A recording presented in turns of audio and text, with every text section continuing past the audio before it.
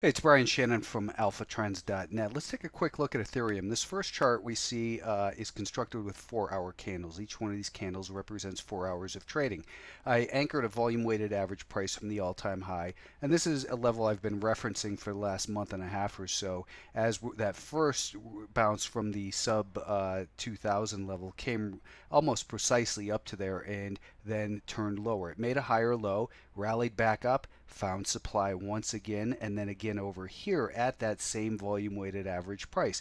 What I did subsequently was draw a volume weighted average price off of this low because that's obviously an important level. And what we can do is just to change it, and let's not do that. I was going to make it blue, but anyways, it's this one right here.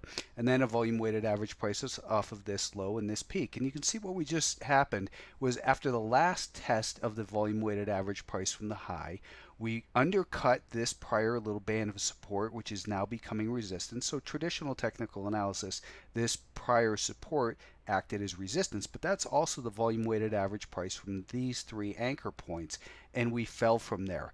Now let's quickly turn the time frame to a 15-minute, and what I'm going to do is add a volume weighted average price from that most recent low. And let's just go back to the so that's the low that occurred about a day ago.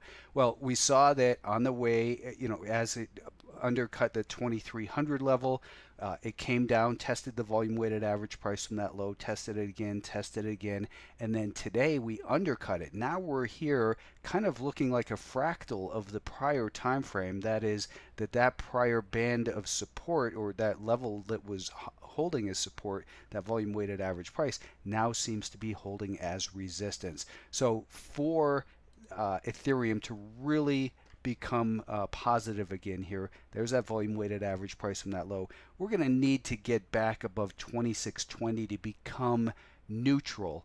To become positive in this market, we're really going to have to get and hold back above really this level up in here, about 2800, 28 to 2900. Until it does that, I can still consider Ethereum to be in corrective mode, and we'll see where it goes from here.